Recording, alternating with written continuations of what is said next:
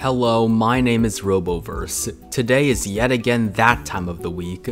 That's right, I'm here to talk about our favorite batch yet again, aka The Bad Batch. No, not The Crew, Roboboy, the show. The Bad Batch is a Disney Plus show, for crying out loud. And don't spoil the show for those who haven't watched it yet. Oh yeah, right. Sorry about that. Yeah, you all are aware by now that this video will contain spoilers as per usual, so go watch the episode first. Anyways, jokes aside, I'm here to talk about The Bad Batch once more. More specifically, the penultimate finale of the series. This episode was yet again a prime example of the show at its best, with so much build-up, callbacks, and symbolizes a true end to the era we have all loved. The era of the clones. In fact, the latter topic deserves a video in and of itself, as the Clone Wars era has had so many beginnings and endings by now, but I'm not just here to talk about that. Well, if you really want to talk about the episode, then get on with it already. I'm waiting. Okay, just please calm down. But jokes aside, for real this time, I shall ramble on and on about the specialities this episode had to offer. There are plenty to list, but I think I can scrimmage through them all in a short amount of time, and with that being said, let's do this! Despite the tumult that occurred all throughout this episode, it actually had some humor, specifically when we got to see our good old droid pal AZ-34. God, I can't even fathom his full name. But back to the topic at hand. AZ is a pretty funny and loyal companion given his humorous personality and surprise-like tactics. We already saw how he and Fives nearly stopped Order 66, and we got to see him return for the second time this show. He even gets his time to shine during vital instances, like when he tried to defend Omega by knocking out a Shadow Trooper. Or what about the time when he did Fives a crucial favor by removing his and Tup's inhibitor chips? Good times, good times. And now that he's with the Bad Batch, I really hope they'll make him an official member of the team. He'd be like the Chopper or R2-D2 of the Batch. That is, assuming they all get off Kamino alive. But back to the intensity we go, given that the rest of the episode besides AZ is pretty tense and full of throwbacks. When Crosshair wanted the Bad Batch to join him and the Empire to give the latter newfound strength, I was surprised. I thought he would be more resentful towards them after what had happened on Braca, but he still wanted them to join him nonetheless.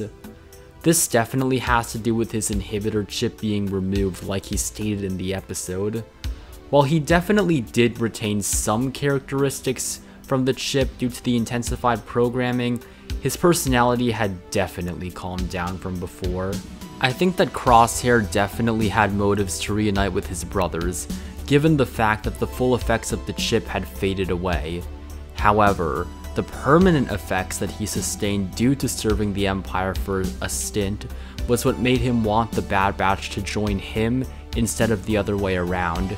It didn't even matter to him that the Empire was merely using him as a tool. All that did matter was that as long as he and his brothers could fight side by side again, he would have no problem continuing to serve the Empire, hence why he offered them the chance to join him. This scene also heavily reminded me of the time when Maul wanted him and Ahsoka to join forces and destroy Sidious together. Both Maul and Crosshair had their moments of extreme brutality and a thirst for vengeance, mowing down their opponents like fierce attack dogs. But now, their bloodthirsty nature has clearly subsided. This episode truly made things come full circle when we saw the Bad Batch, including Crosshair, all fighting against the Dark Troopers. I thought again that this moment would be the one moment where Crosshair would truly rejoin his brothers, even after being used by the Empire.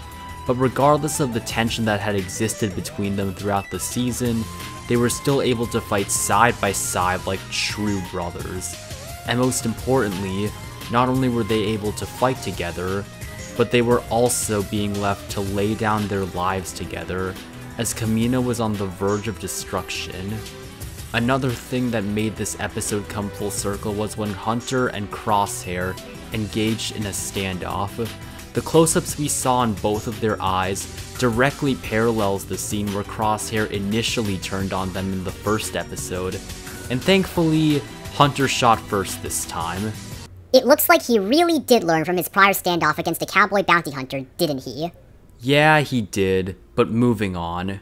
However, the biggest highlight this episode had to offer was when Camino, or more specifically, Topoka City, the very place where the era of the clones all began, was just left desolate, empty, and ready to be destroyed by the Imperial fleet.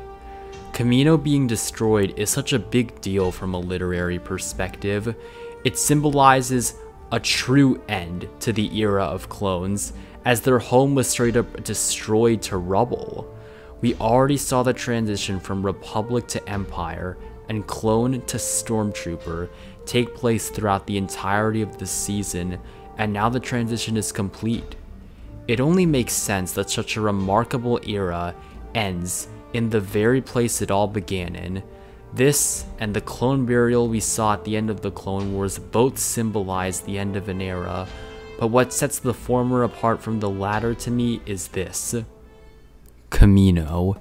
It's the home where all clones, Shiny or Commander, started. On it, every clone you've ever loved or hated grew up in that place. Rex, Fives, Cody, Echo, Hunter, and many more to be exact. From them passing their cadet test to serving in the army, they all had to start somewhere, and that place was home. Even whenever said home was threatened, they didn't and wouldn't want to see such an emotionally significant place get torn apart by foreign invaders. They would defend it to their last breath, even if it meant sacrifices. It didn't matter that they were viewed as expendable beings by the Kaminoans, or not expendable beings by most of the Jedi.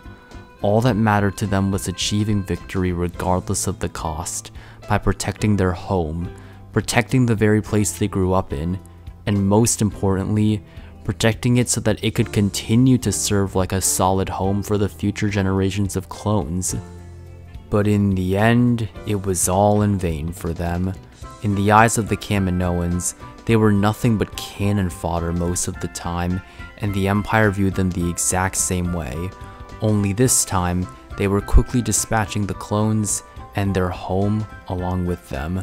An iconic place that served as the starting point for where each clone began, a place that was once filled with patriotism, ingenuity, and mass production was just left abandoned and ready to be destroyed. Think about it. The home that the clones protected, and where they first fired their blasters, had laughs in the cafeteria, slept in their quarters, and were treated for their injuries, was going to be gone in just one fell swoop. And when it finally happened, it came quickly and on a cliffhanger for our unsung heroes. The era of clone production, no, the era of the Clone Wars, has officially come to an end with this one scene of nothing but destruction and ruins of buildings falling into the water. Yet somehow, while that era has come to an end, the era of the Bad Batch has not, and perhaps this is just the beginning for what is to come. There is so much we have seen, from the end to eras, and the transition to the Empire, but again, only time will tell for what is truly in store for all of us next. Thanks for watching.